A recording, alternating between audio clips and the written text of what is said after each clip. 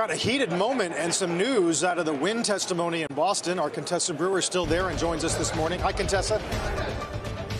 Hi there, Carl. CEO Matt Maddox is getting absolutely grilled inside this hearing today about actions he took as CEO. So this is after the news came out, after Steve Wynn had left the company, when he had taken over as successor. One, he didn't meet with salon employees individually. These were the group of employees who may have been most affected by Steve Wynn's actions. Two, he kept the president of Wynn Las Vegas in place, although that person had lost the trust of the employees. Three, that he authorized the undercover surveillance of a former employee who was the named source in the Wall Street Journal article listing out these allegations. And then the commissioner asked Matt Maddox, did you know that the company was surveilling employees thought to be Team Elaine, that is Steve Wynn's ex-wife? He said no.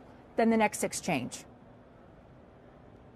Would you be surprised to hear that your security department surveilled Elaine Wynn?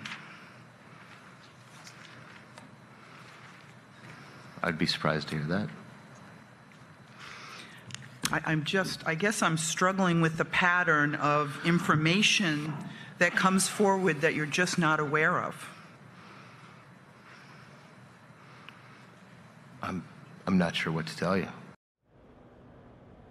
Gail Cameron says that he's making excuses. Those are her words. This license hangs in the balance. As you can see, the Wynn stock continues to climb in spite of this ongoing hearing, guys. Odessa, thank you. Yeah, watching it closely, very, as she's made clear, of course, very, very important for the future of Wynn, given how much time and effort they've spent up there in Massachusetts.